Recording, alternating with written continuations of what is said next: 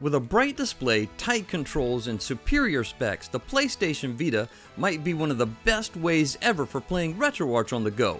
In this video, I'm going to show you all the steps you need to take to install RetroArch on your jailbroken PlayStation Vita, and it all starts right now. Hi, if you're new here, my name is Blaine, and my channel is all about helping you get the most out of your video game experiences. So if you like content about restorations, repairs, mods, product reviews, and other great video game content, smash that subscribe button and ring the bell so you don't miss out. Here we go. If you haven't done the jailbreak on your PlayStation Vita yet, you'll need to in order to be able to install RetroArch. I have a complete video on how to get this done, and it's linked right here and in the description below. So if you haven't done it yet, make sure you go there first. You'll need to download the latest version of RetroArch for the PlayStation Vita from RetroArch.com. From the RetroArch homepage, click on the Downloads tab. Keep scrolling down until you see the version of RetroArch for PlayStation Vita and PlayStation TV. They actually run the same operating system, so you can do this process on PlayStation Vita or the PlayStation TV. From here, just click the download link. The file you're downloading will be a native VPK or Vita package file, so you won't have to uncompress it. Before you connect your Vita to your computer to transfer over the RetroArch VPK file, now's a good time to start thinking about how you want to organize your ROM sets. So in your download folder, create a new folder and name it ROMs. You'll be able to transfer this folder with your ROM sets and RetroArch.vpk over at the same time, which makes things go much quicker and much more efficiently. I keep a set of ROMs on this PC and use this PC specifically for demonstrating how to do these kinds of tasks on YouTube. So I keep a Super Nintendo set right here.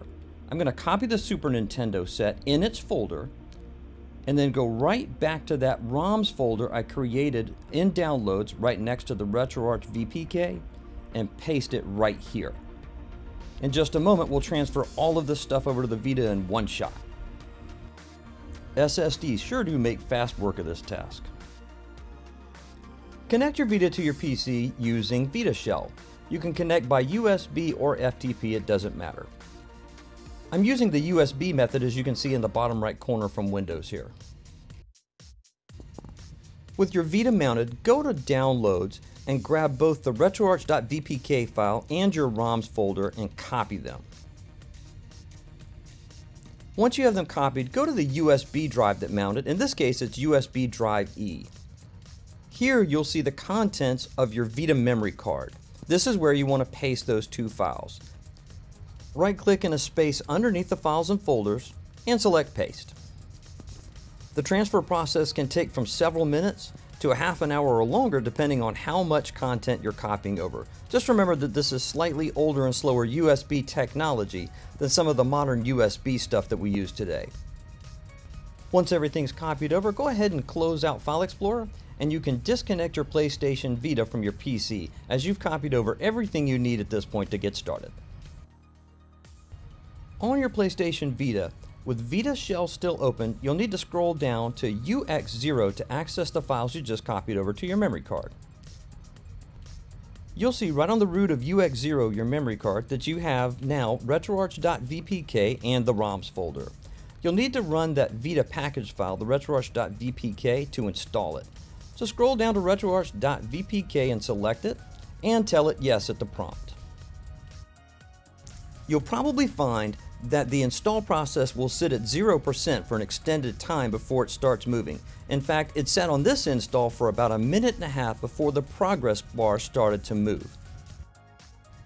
The entire install takes about 5 minutes. It paused temporarily at 40% as well, and then finished right up. Once the install is done, exit Vita Shell and go back to the main menu. And you'll see the new RetroArch icon wiggling and waiting for you to tap it to start the process of playing RetroArch. So tap in and tap into the screen to start RetroArch for the first time. RetroArch does some basic setup and installs of files and folders that it needs in order to get the ball rolling for the first time. And what you'll see is this quick menu. Go back to the main menu. You'll need to load a core before you can play anything in RetroArch. Scroll down until you get to Load Core and select it. You'll need a core or emulator that matches the ROMs that you want to play. So in this instance, we'll need a Super Nintendo core.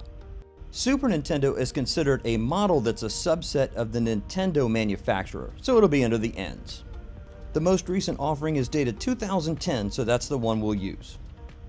It takes a moment to load up the core, and it'll go back to the main menu. You'll get a confirmation message in the bottom left corner, and it'll indicate that SNES 9X core is now loaded. You'll need to import content or your ROMs in order to be able to play them. So in the left navigation, go to Import Content. Now you get to see exactly why we put a ROMs folder right on the root of your memory card. You can just go to UX0, go to ROMs, and right inside there you'll see the ROMs folders you set up. For example, Super Nintendo. So go into your ROM folder with the ROMs that you want to use. Then select Scan this directory. And it'll start scanning and recognizing each of the ROMs that you've put on the memory card. And you'll have to wait. And wait. And wait some more. Just be prepared that if you put an entire ROM set on your memory card and you're scanning them for the first time, it can take quite a while. For this example, it took close to an hour, and the recorder even cut off at one point during the process. Just be patient, hang in there, and it'll do its thing. Once it's done, go back to the main menu. You'll be able to load your games now. So go down to Load Content. Now go down to UX0, which is your memory card. Then go to the ROMs folder, and the folder containing the ROMs you're looking for, in this case, Super Nintendo. This time, instead of an empty directory, you'll see all of the ROMs that it found during the directory scan. Let's pick a beloved all-time favorite game to test with, in this case, Super Mario World. Select the game, pick Load Archive, and use Current Core to load the game. As the game starts up, you'll get some load messages in the bottom left corner. And there it is, Super Mario World, running on a PlayStation Vita.